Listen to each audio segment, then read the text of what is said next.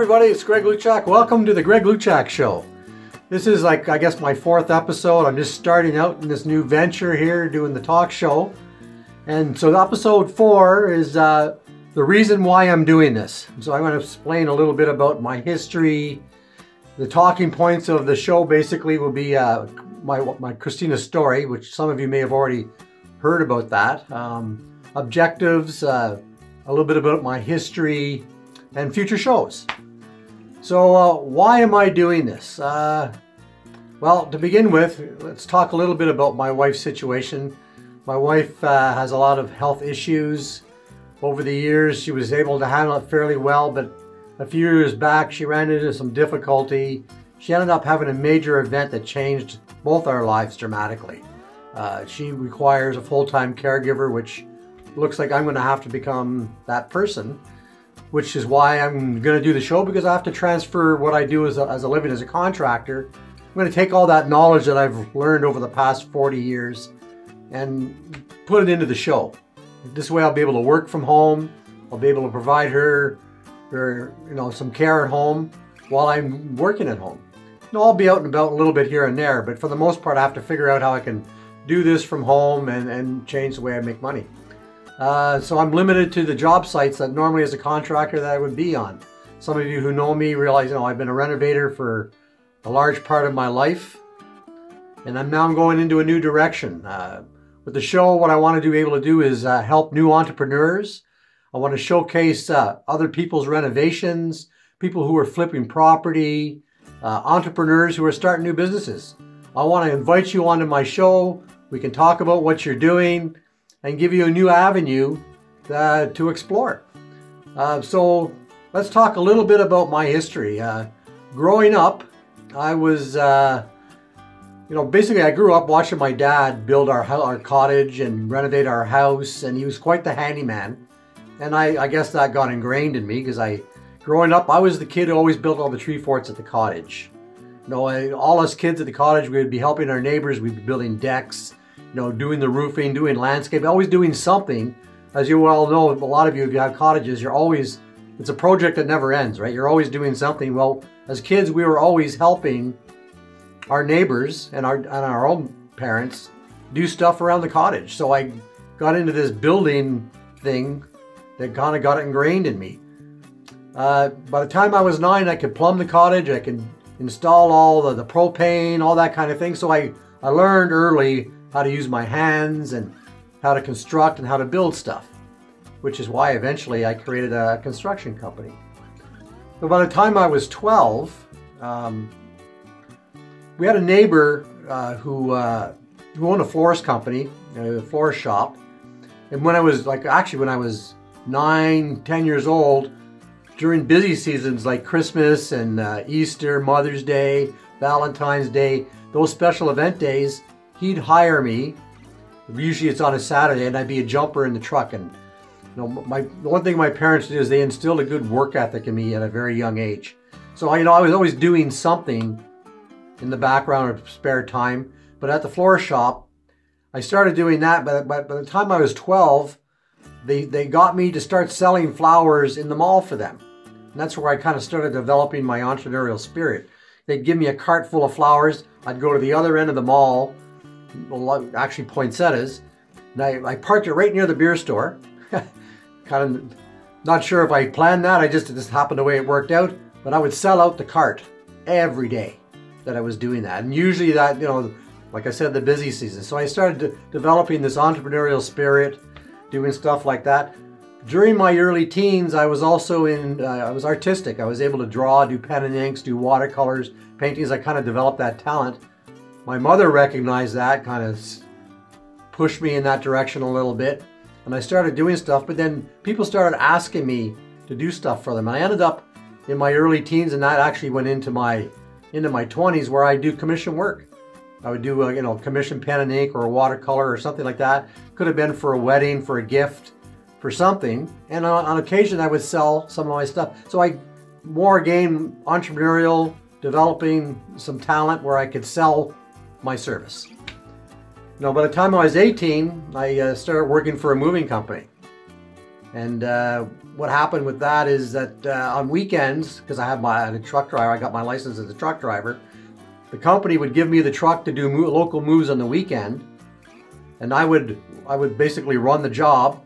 I'd hire my friends to work for me, and I would get basically I'd pay a small percentage to them for the use of the truck, but I would get the rest of the money, and I would hire my friends to work for me. Did that on weekends. Did that for a few years. By the time I was 21, and by this time I'm gone from home, I actually moved away, was working in the mining industry for a little bit. But while I was doing that, I developed a keen interest in real estate. I started taking home study courses and reading books and traveling around and looking at property. So I did that for a few years, till eventually, when I was 25, I bought my first 12-unit apartment building. And I've bought in a few properties over the years, but you know, in a future show, we'll do a little expose on some of the properties that I purchased over the years and some of the things I did. But my first real big investment was when I was 25, 26 years old, and I'd bought an apartment building, 12-unit. And then at 26, I created a construction company, and I kind of took off with that for quite a few years. I did other things in between, like, you know, there were a few years where it was pretty lean. I got a job, did my construction business on the side, but I've been renovating properties, I can almost say all my life, as a business since my early 20s. So I've got quite a bit of experience in that, and I want to bring that and showcase that into this show, kind of, you know, give you some of my experience. I've created a number of different products. I've written a book. You'll see a little blurb, I'm sure you may have already seen it, where I wrote a book called The Wealth Principle, where I talk about being an entrepreneur, how to unleash the entrepreneur spirit within you. So I wrote that book. I also wrote a book which basically is a bunch of chapters, I call a bunch of mini books, about real estate investing. So, you know, it's kind of my experience on investing in real estate from a contractor's point of view. So I can share all these ideas with you. I can show you how you can make money as a contractor. I also have another series that I'm trying to develop called The Wealthy Renovator.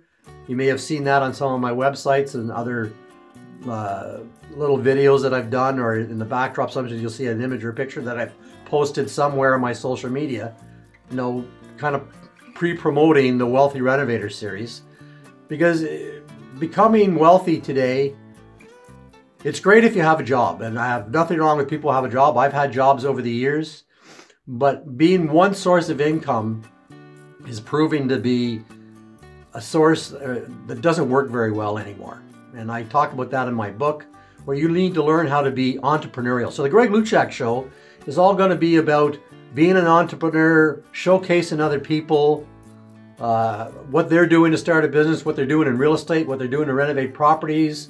We'll talk, we'll bounce ideas back and forth. You know, I'll give you some of my experience. I hope you will find that it's all very instructional, and we'll try and make it fun at the same time. You know, if you're a big proponent or like to watch HGTV, like I watch a lot of those shows, you know, my show's not going to be quite like an HGTV show. I'm going to be talking about my own personal experience and mixing that in with other people's experience, and I hope you enjoy it. So this next segment that's coming up in the show, we'll take a brief break. We're going to be showing, or we'll highlight a few of the jobs and properties and real estate that I've purchased or worked on over, you know, a very vast period of time. So we hope that, or at least I hope that you understand the reason why I'm doing this. Again, I'm going to do a little promo here about my wife's condition. I actually created a GoFundMe on her behalf because she needs a lot of things that aren't covered by insurance or covered by our healthcare system. Our health system has a lot of cracks in it. She's fallen into some of these cracks. So I hope you take a moment of your time, check out the GoFundMe for my wife. That we're looking to raise some funding to pay for some of her things that are a little bit beyond our means at the moment. So we'll start out with a little bit of the history. Here's a picture of the first apartment building I bought. And this here is the first full renovation I did back in 1986. It was like the before and after picture for Jim Craig. He was a local architect. And here's a number of houses that I framed over a period of time in the late 80s.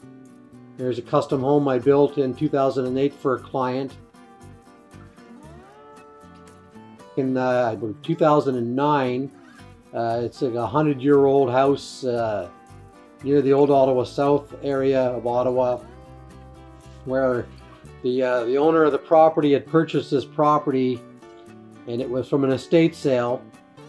It had been left abandoned, and there had been a lot of water damage because the heat was shut off, all the pipes burst.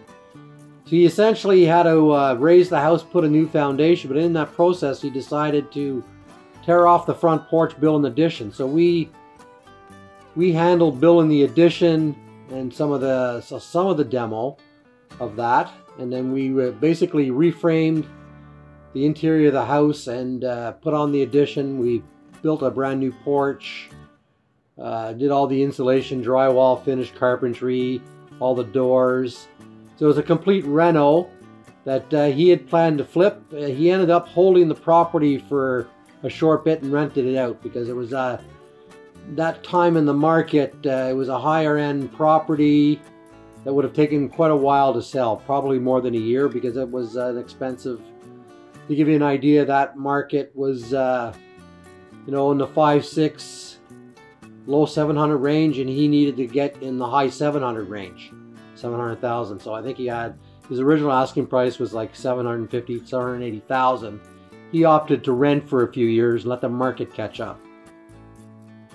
And this is a flip that I did, a residence that we actually lived in. It was a long flip of my own, and this is the custom gourmet kitchen, I call it, that we put in. We ended up, what I did is I put an extension on the back of the house to make the kitchen bigger. So the kitchen's roughly about 10 by 20. It's a fairly big kitchen, nice long island in the middle, all new cupboards, a coffered ceiling.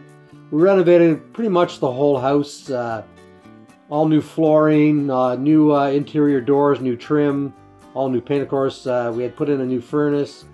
We had renovated the basement. What else did we do there? All new windows. But again, when we did that flip, wrong time in the market, took a little while to sell because it was essentially a buyer's market. And but we ended up, that's a property flip that we did, and we can go into that in some detail maybe in another show. And then I spent over the years, I've done a lot of work for other developers who basically they buy properties and they renovate to upgrade the unit so that they can get a better rent after the tenant is left. Lots of buildings are sold, and the market or the rents are not at market. So I have a few clients, one in particular where I do quite a few renovations. I think I've renovated over 250 units for this company. Going in, whether it's a townhouse, garden home, or an apartment, and we go in and we gut the kitchens, new flooring, new kitchens, new bathrooms, new doors. Depending on the unit, the location, some of that workload differs. So I've done a lot of apartment unit renovations for developers and property managers. And this here is a kitchen house renovation that we did for a client of mine whose intention was to flip the property. And what we did, this is essentially, it was very close to a 100-year-old semi-detached house where all the rooms are what you would say compartmentalized. So it'd be like the living room, dining room, kitchen. Everything was boxed in, had doors to everything. So what we did is we opened it up. And you can see where we took out the wall between the kitchen and the dining room. There was also a section where there was what was called a butler's pantry. We split that in half, created a powder room. So this is a shot of the gourmet or the custom kitchen dining area. It turned out very nice. We also renovated the bathroom upstairs, and the owner of the property eventually sold. Did very well on the flip of that property. This is a 3-bedroom apartment condo that we did for a client that he bought this, got it at a good price. We went in, we basically got it the entire unit. I call it the smoked out condo. Now I've actually done, and there's like a good 20-minute video in my little repertoire of videos that I did. I call it the smoked out condo. If you want to actually see what we did there, you can have a look at it. Now this shot here, this is a long flip reno that we did. It's actually for a client, and we went in and it was This was a garden home where the game rooms were compartmentalized, where you had like a dining, kitchen, living area, and we opened it right up. Now you can see where there's posts in it. We had to leave some structure for support for the second floor, so all we did was carve out basically the interior of the walls to open it up, give that open concept. And this was, again, he was going to hold on to this for a year. We did the kitchen, we did the basement, and we painted everything, opened it up, and he was going to do a few things on his own, the backsplash and a few things, but his intention was to live in it for a year and then flip the property. So I call these long flip renos. Okay folks, we're kind of winding down the show now. We're getting to the end of it here. I'm going to talk about my next upcoming videos, the showcase of who we're going to be doing next. My next video, we're going to dig into a business. It's called Unique Design Effects with Barb Armstrong-Leahy. She's an exciting artist doing her own thing. I'm looking forward to go out and meeting her and discussing her business and what she's doing, and we'll bring that to you. And following that, my first multi-unit, how I did it. That'll be another upcoming video. So in closing, I just want to kind of backtrack a little bit. You may have noticed that I started a GoFundMe for my wife, and why would I do that? I'm an author, successful business, you know, an investor in the past. But I have to tell you, like, unlike a lot of people, I've made mistakes. I made a few critical mistakes. Like a lot of Canadians, a lot of North Americans, I allowed myself to get too far overextended in the middle of a recession, and that kind of wiped me out. CRA took notice. I had no help from the banks, because that's what happens when you're a self-employed person. And I basically had to start over because I lost everything about 5 years ago. So that's the purpose of the GoFundMe, because I don't have a pool of cash that I could just throw out there. But I'm like a lot of entrepreneurs and business owners, I'm not a quitter. I get up, I pick myself up, and I keep going. So that's what I'm doing, and now I'm taking a new direction. Hope I get your support. There'll be more to come on. You know, you'll learn by things that I've done that were successful, learn by things where I've made mistakes that will hopefully help you stay successful. So as always, you have a great day, and you keep crushing it.